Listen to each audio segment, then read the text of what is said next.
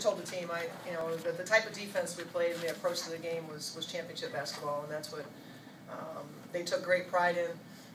To make sure that we come out and we played in a way that we all can be proud of, and they certainly did that. And I was very, very proud of how hard we played, how connected we were as a group.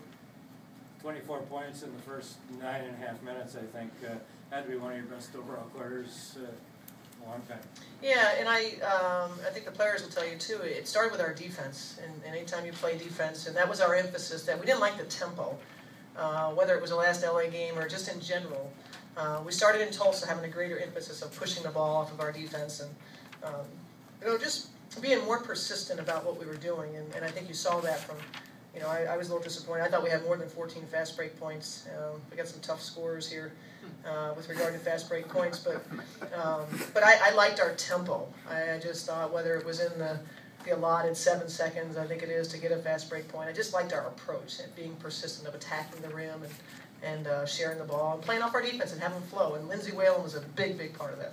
So we set the tone in every quarter. I think first quarter, second quarter, scored the first 7 points. Yep.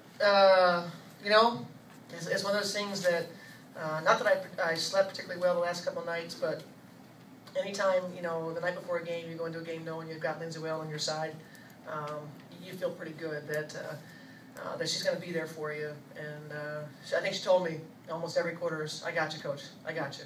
That was, she understood what was needed. Her recognition that when she comes out and plays like that, it helps to set the tone. And her pick at half court to start the game defensively really set the tone for the rest of the way. Are the big three out of the doghouse?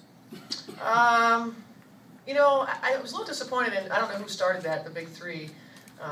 I said starting five, and then it got whittled down to big three. The big three are part of the starting five. So I think it was Sansevier that wrote that. There was a headline. I didn't say that. I was disappointed in our starting five. The big three is obviously a big part of that, but that was the starting five. So the starting five are in much better shape than what they were a couple days ago. You said before the game, probably joking to a certain extent, that you had a whole week to fester on that last game. And while no, I wasn't joking. I mean, it's pretty clear that there was a purpose right from the very beginning. It wasn't going to be like a week ago. Yeah, and I didn't expect it to be even remotely close to a week ago. We have a tough history in LA, as a lot of teams do. A lot of teams I've been a part of. And like Jim Pete said, he's taken a lot of losses in that building in Staples Center. I think more than anything, it's not the L, it's the way that we did it. And like I said, it was unacceptable on every level. And so what you saw tonight, was obviously, it was still fresh in our minds. It was fresh in our minds when we played Tulsa, that we wanted to do it differently. And then obviously we had a crack at LA pretty soon right after that.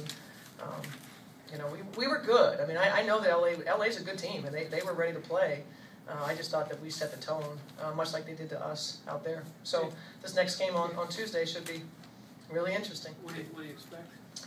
Well, I expect a great game. Every time that these two teams play, both coaches, I can tell you, fully expect to be in it possession by possession, and it come down to the last 5 minutes, and whoever makes the plays wins the games. That's fully what we expect. And we know it's going to be hard in LA.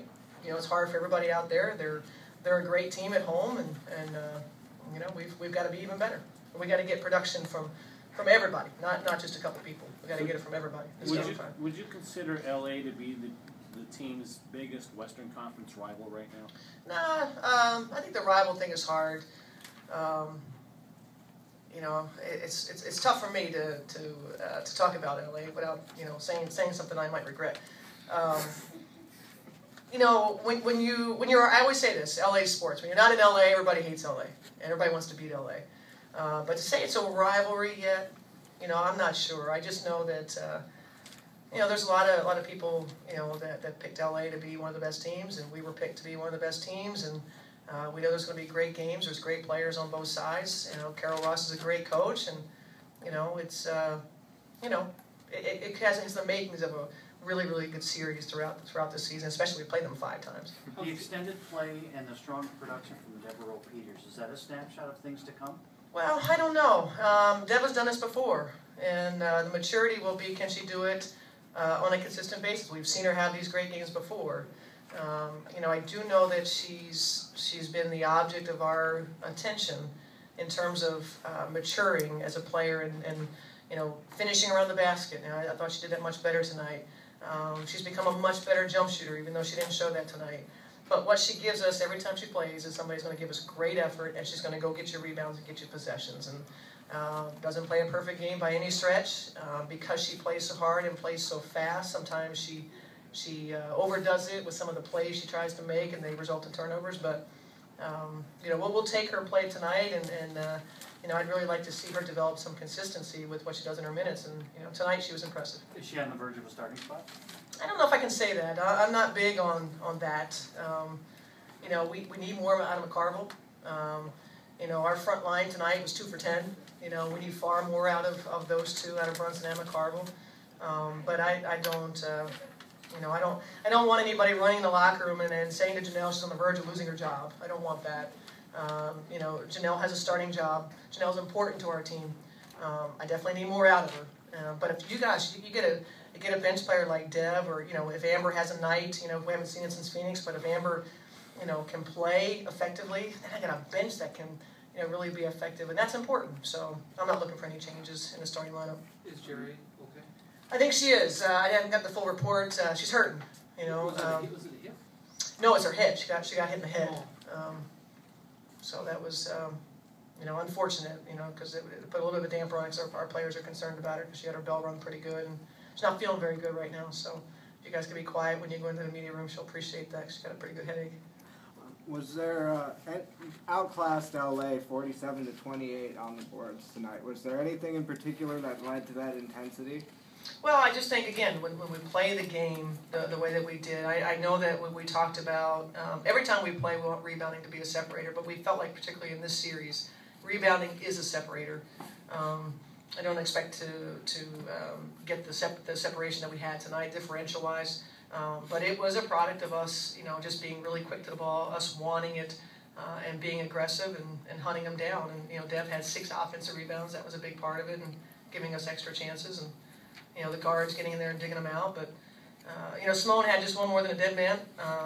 But other than that, I thought everybody else was a dead man gets 0. So everybody was wondering. But I thought overall we really were locked into what we needed to do.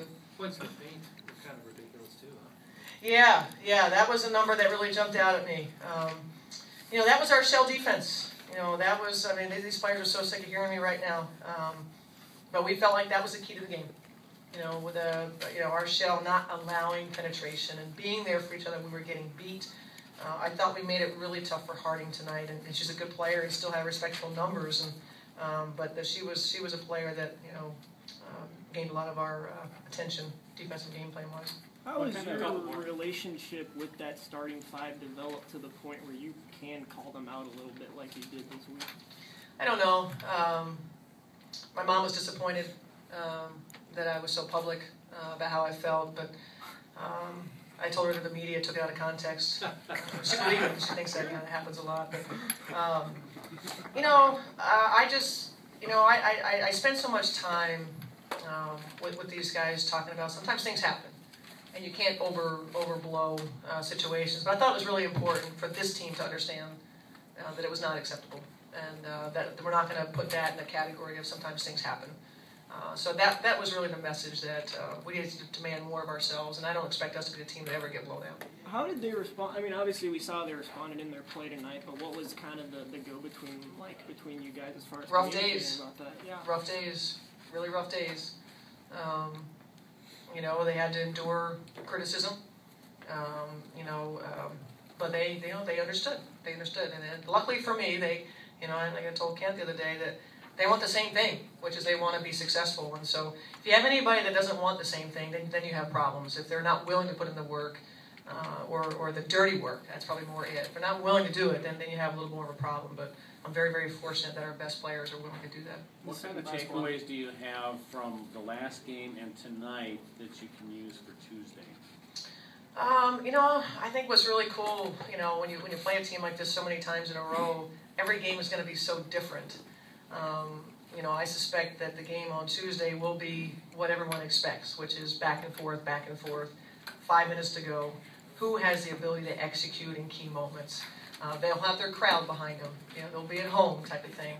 You know, but if we can hang around 5 minutes to go and put ourselves in position to execute our stuff at the end, you know, then that's what it should be. That's what I'm expecting in Game 3. Thanks.